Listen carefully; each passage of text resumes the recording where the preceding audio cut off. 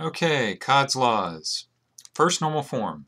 We want no repeating data row-wise, and we must have a primary key to enforce it. Data in each field is atomic, and we have no repeating data in columns. We don't have like a phone number 1, phone number 2, phone number 3, that sort of thing. And you don't want like any embedded lists of like comma delimited lists inside. That's what the atomic is about. Second normal form, we have no column depends on less than the entire primary key, so it can't point to just part of a composite key. You haven't combined tables, domain or data type tables into one table. Also, you want to be using primary key, foreign key relationships between your tables. In other words, you're not just splitting your tables, the data apart into separate tables, but you're also defining primary foreign keys.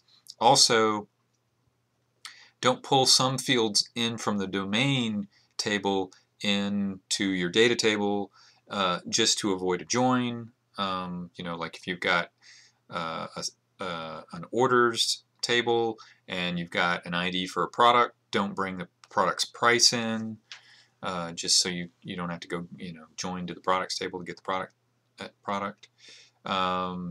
So as far as making sure that this is going on, you're using primary keys, foreign keys. Okay, third normal form, each field depends on the whole key, nothing but the key, so help me Cod. It's very similar to 2, but this would be a field that points to another field instead of the primary key, or a field that doesn't point to any field at all.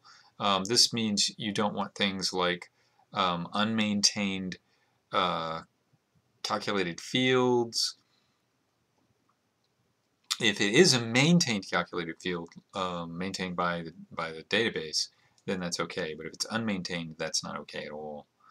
And then you have fourth normal form, which is basically that you're using junction tables to create your many-to-many relationships instead of trying to denormalize the data. And fifth normal form just means that you have separate junction tables for each of your many-to-many relationships, and you're not trying to shove them all together into a single junction table.